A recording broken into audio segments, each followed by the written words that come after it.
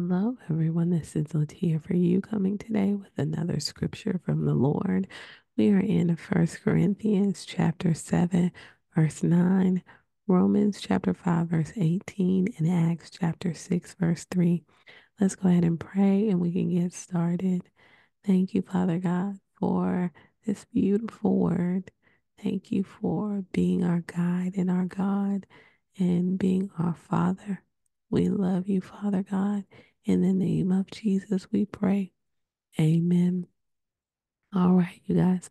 First Corinthians chapter 7, verse 9. But if they cannot exercise self-control, they should marry, for it is better to marry than to burn with passion. All right. And so we know this is the actual, scripture about why it's more important to marry, right? So that people don't end up in sin, right? Even if it's just in their mind, because if it's in your mind, it's the same as you committing those trespasses. So it's better to marry than to struggle and burn with that sexual desire and all that. So God would prefer that. But this is also an analogy to why we need Christ, right?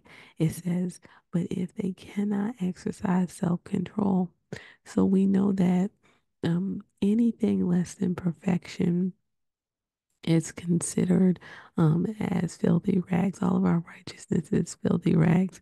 Anything less than what Christ did, which is perfect, perfectly overcoming the law, it's going to be sin, right?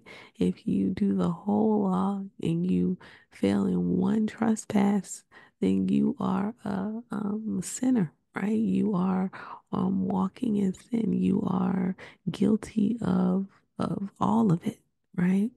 And so it says, but if they cannot exercise self-control, that is part of that, right? That is the result of one sin, right? And so that one sin is considered sin. It's considered trespass.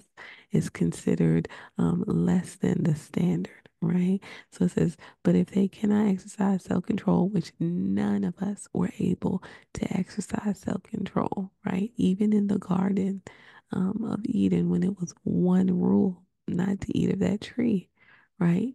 They could not exercise that self-control, right? So anything less than perfection is considered a sinner. You're considered in trespass. And so it says they should marry. And who should they marry? Someone who is in self-control, right? So that they can be covered. And so that covering comes from Christ Jesus alone, right? And it says they should marry. And that is an analogy to marrying Christ. And so if you cannot exercise self-control, you should marry. All right. And the other part that the Holy Spirit was showing me was that it is better to marry than to burn. And so we know that you need Christ, right? There's no other way to the Father. There's no other way to be led into the kingdom. And it says, for it is better to marry than to burn with passion.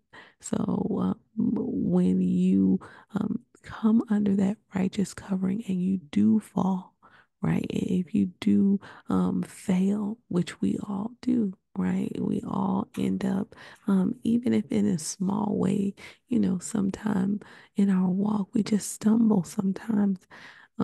You're covered, right? You are married. You're married to Christ. And guess what? He paid for all past, present, and future sin. He died once for all sin, right? So you're no longer considered a sinner anymore. Your sin has been covered, right? Your sin, your debt has been paid. All you have to do is ask for forgiveness, right? And he is merciful towards our iniquities, and he will remember our sins no more. All right.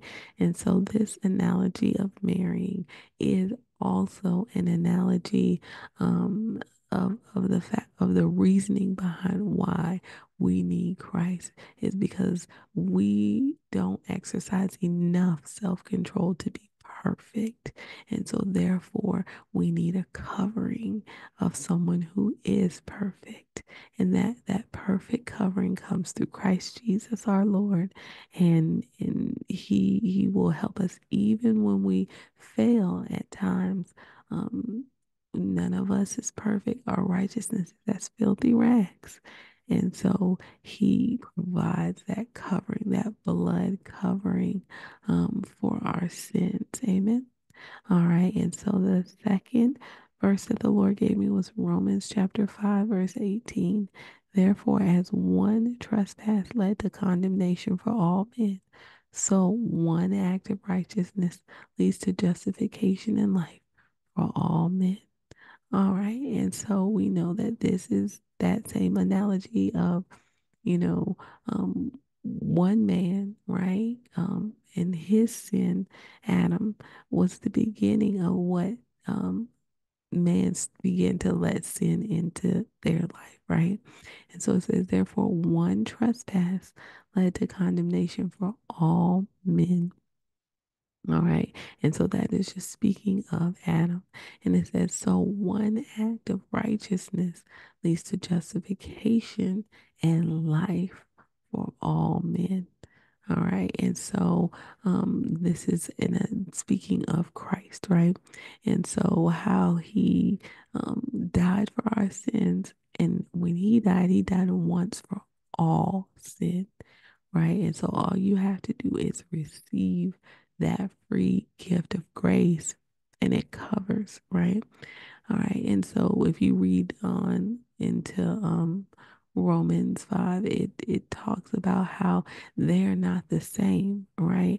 Whereas one sin led to death, remember that standard is one. Right? That standard is once you break into sin, you've missed God's standard, right? And so then you are condemned for all, you are guilty of all of it, right? And so even though with man it was one sin, with Christ, he died for many sins, right? And so whereas that one sin could lead to death, Christ's love is so abounding, it's so great that when he died for many sins. So it's not the same as before. It was one sin could lead to death. Christ died for many sins, right? You could have many, many sins, right? But because he died and he was perfect and he was innocent, he was able to make that transfer take place. So he died for many sins. One man died for many sins. And so that created our justification. All right. And so remember, go back to the analogy of the first scripture. It is better to marry, to be covered, than to burn, because Christ is our covering.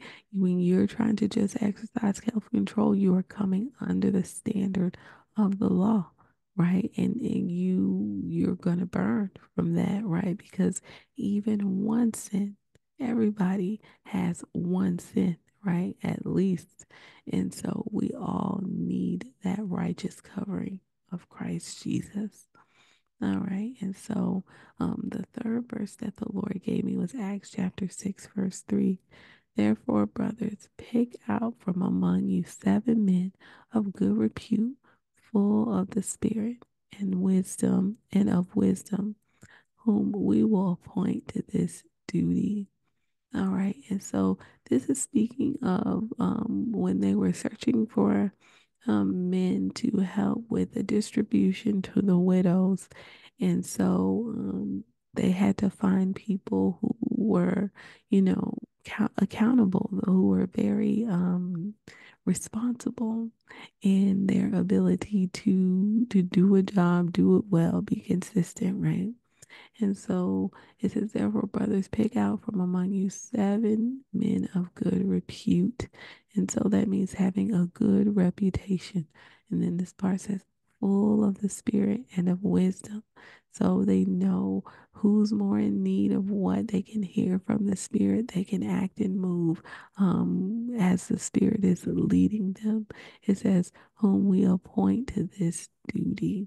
And so this is something that they were going to have to consistently show up for, right? They were going to have to do the work of it every day. And so this scripture is actually a foreshadowing of what will occur when God is about to reward those who have been faithful. Right. Does it say that they were perfect? No. This is saying they have a good reputation and they are faithful. Right. And so um when you are working for the Lord, when you are doing his will, you will be rewarded. Right. God is going to separate and divide up riches and wealth and give you a portion of the kingdom. Why? Because you have been faithful. Right. And so there is a reward for those who have been faithful, and they will be picked out or set apart in the fact of when his coming and during his return. Right. It says, therefore, pick out from among you 7 men of good repute. It's just like those analogies that are speaking of like the treasure of the kingdom of heaven, right? When he talks about the angels are gonna put the net into the lake and pull up all these fish, and they're going to drag them to the shore, and then they're going to pick out those that have that are good, of good quality, and everything else will be tossed away, right? Or the analogy of the picking out of the wheat from the chaff, right? And so the wheat from the tare. I'm sorry. And so the ones that are going to be reaped and put into the barn are going to go in one way. And then you're going to have those who were a part of the tare are going to go the other way. Right. And so here it's saying, therefore, brothers, pick out from among you 7 men of good repute. And so that meaning that they have been walking that walk of faith, right? They are covered, they're married. We already know their sins are covered. We already know that they have been justified, right, by their faith. But these also have been working. Right? These are the ones who are working. And so it says, full of the Spirit and wisdom, whom we will appoint to this duty. And so there are people who are going to reign, right? If you suffer with him, you'll reign with him.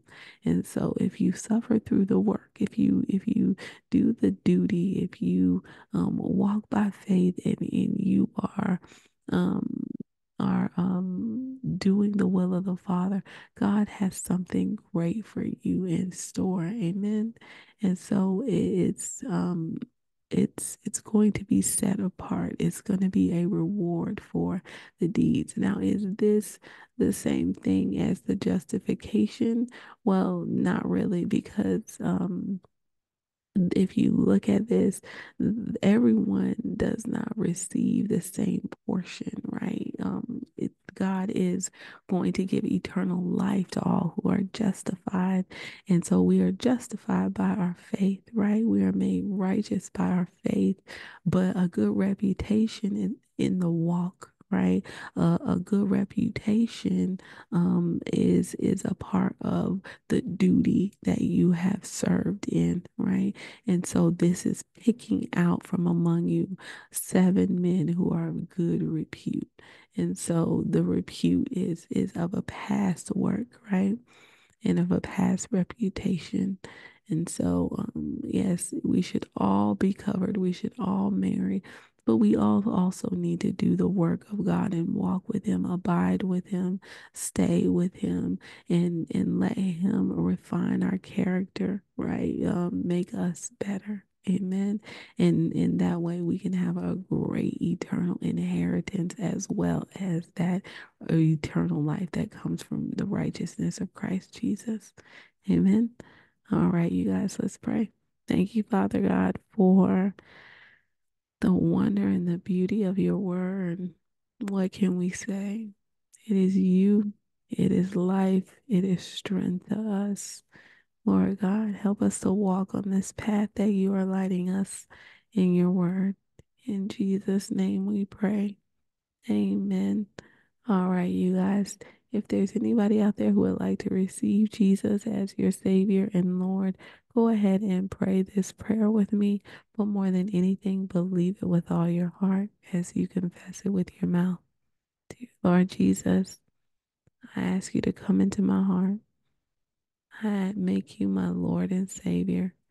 Jesus, I believe you died on the cross, and I believe you rose again on the third day so that I could be saved. Thank you, Father God, for doing this for me. In Jesus' name I pray. Amen.